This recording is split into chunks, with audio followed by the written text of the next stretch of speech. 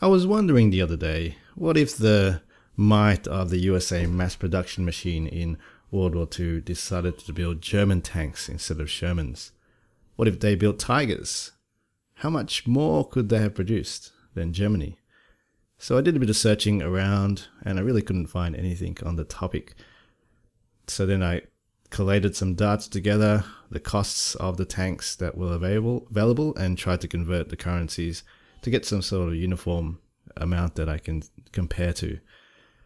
But after looking at it more, I really found you can't give a concrete answer.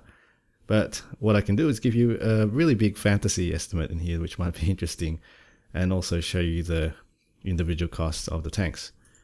So before we get into it, just want to show you what the issues are. So the exchange rates, a lot of the nations did manipulate their currency and they didn't really trade with each other anyway. So it was a bit hard to estimate the conversion to a same amount like a USD amount. Price of commodities are regulated, like the iron, the steel costs. Also, the numbers provided for the tanks, the cost of the tanks, where they're a point in time, with their averages. Some of them you only get one amount, so the tanks costs will be different compared to years, and we don't actually know what that point in time was. Labor costs, that will be depending on the nation. Also, what about the slave labor? Germany used a lot of slave labor in the war, and this may not be calculated in the actual cost of the tanks. And also, how do you calculate productivity? So there's lots of different ways tanks get manufactured, like the Henry Ford mass production plants. Germany used craftsmen at the start of the war, which took a lot longer. And also, the tank complexity. Some tanks can be produced in mass production very easily, like the Sherman, where you can't really transfer a very complex tank like a Tiger to a mass production as in the Henry Ford machinery plants. So those are issues you got to include. Also, there's other costs, like some of these costs provided, you don't know, you aren't told that the cost of the Tiger is this much, and it includes the ammo, it includes the radio, it includes the gun. You weren't told that. So there's only a few ones where you're told. So let's just now take a look at the data. This is the cost per tank in USD for the 1940 exchange rates. Remember, take these numbers with a grain of salt, as we don't actually know what all the tanks' costs entail. For example, what we know about the M4 Sherman cost is that it included all the ammunition, all the support weaponry, the radios, etc., where the Tiger cost provider didn't include the actual main gun even. So it really depends on the nation on how they record things, and also all the other issues I mentioned before, and the exchange rate. So it's probably better to compare individual nations first to see the comparisons between the tanks, and that should give you a good estimate of the cost. So the Tiger costs almost 130K, sorry, 100K for the Tiger 1. Which isn't much difference for a big jump in the quality. That being said, also take in account the year it was produced, when it's obviously the quality will be lower in the early stages of the year, so hence the better cost. The Panther, that's a big standout there. The cost is 46,000 for the Panther. Very cheap to produce, but was very good in armor wise and gun, and also speed. And wow, that's a big difference than Tiger, or in Men of War, it's about equal. Panzer 4, almost the same as a Panther. All the Panzer 4s are pretty much the same as the Panther. That being said, they're all produced a lot earlier. The technology was available earlier. And I guess all these costs of the Panzer 3s were during the time when they had craftsmen working on the tanks. There's a time, I think in 1943 or 44, where Albert Speer organized the production better in efficiency, so that's why the Panther went up in the cost, went down in the cost compared to the ability of the tanks. Then further down you got the Stugs, pretty good price comparisons, and the Panzer 2s. All that little blue thing is the actual weight of the tank. So the Tiger 2 is 68 tons, the Tiger 1 is 54 tons. It's pretty much all uniform, as you can see, so that's quite a remarkable correlation to the actual cost of the tank, except for the Panther. It's a standout as well, not only in the tank's ability, but also in the weight cost per tank. It's 44 tons, almost the same as the Tiger, but a lot cheaper. So, I'm not sure if that's useful. You don't go to a shop and buy a fish per ton, or sorry, a tank per ton. But interesting to see that correlation.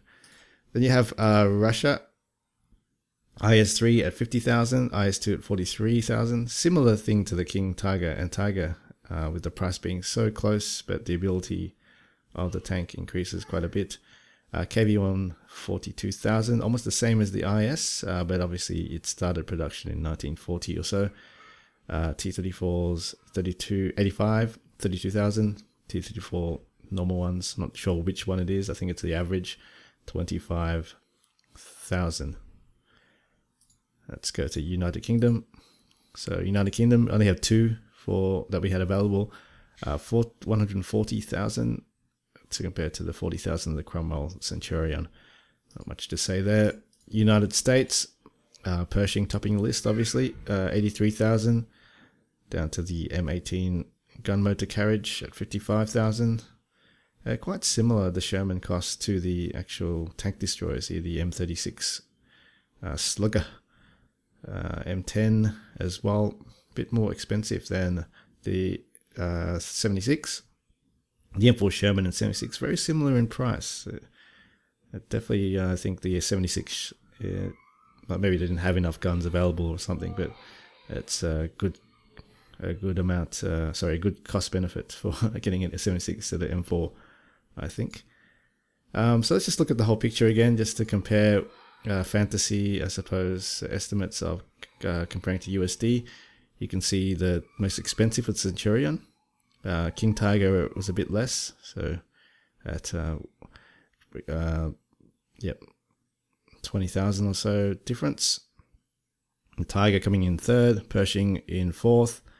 So ability wise, looks like I think the King Tiger might be the most cost effective there. Then you have the M36s all the way down to the T34s being the cheapest actually in the whole bunch of decent tanks, medium tanks. And then you have the IS-2 KV-1s in the middle, Panther here. It's quite interesting. The IS-2s didn't cost that much compared to I guess what the tanks that they're fighting in the field. So they're equal to in the field. There isn't too much here other than the Panther. You got the big boys all in the top end except the IS-2 in the center here. So let's look at the total spend on the tanks. So this is the total USD exchange rate. Exchange figures of 1940. You can see obviously the M4 was the most produced, and they spent 1.5 billion on the tanks. This is the 1940 USD amount, by the way. So convert that to current, it's going to be a lot more. T-34 was the second most spent tank. T-34-85 was the next, and the 76. I guess that's the numbers. They spent a lot more on it. Yep, you can read that yourself. You go to the next one, which is fantasy. So this is if the USA built the Stugs. They could have built 58,000 Stugs if they replaced the Shermans for Stugs. But obviously take into account that you can't really swap them because the factories would probably be totally different, and some of these tanks probably couldn't be mass produced anyway because they're too complex for mass production at the time. So 58,000 compared to a good 9,000 or so. And also if they produced Tigers instead of Shermans, they could have produced 8,931 to 1,350 for the Germans. And lastly, just some other interesting stats to figure out, to look at. The M1 Abrams cost 6.2 million USD. This is the current price. I've converted everything to the current US dollar. Centurion was 2.4 million, 2.2 million for a Tiger, 1.7 million to a Tiger 1, 1.4 for Pershing, etc. Hang on, I just want to double check that. Did I do a comparison properly.